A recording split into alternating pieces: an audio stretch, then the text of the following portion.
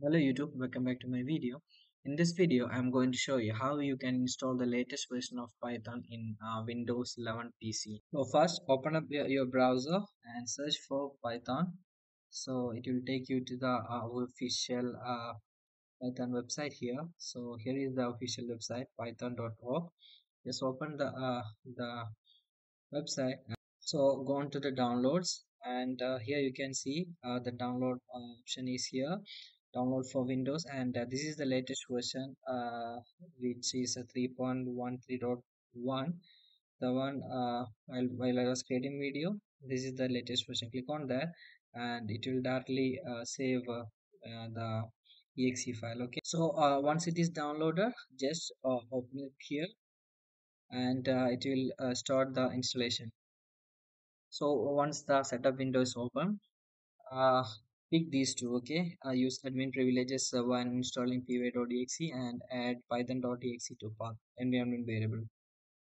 And now we are going to proceeding with customized installation to see what all things we are going to install. Okay, so by default it will tick all the features here and the documentation we need. So pip can download and install other Python packages, and this tcl/tk and IDLE. IDLE is actually the editor or IDE for the Python. So that everything be default, and just click on next.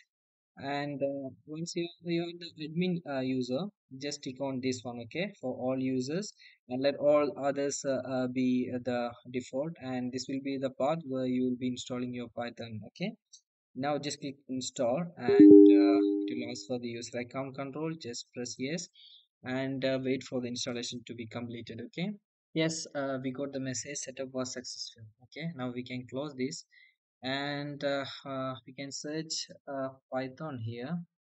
So you can see search for IDLE, so it will open the IDE for the Python which we installed while you remember no that checkbox we tick. So open it here, and this is how it looks. Okay, this is a basic one. Now let me type a small command here to print something.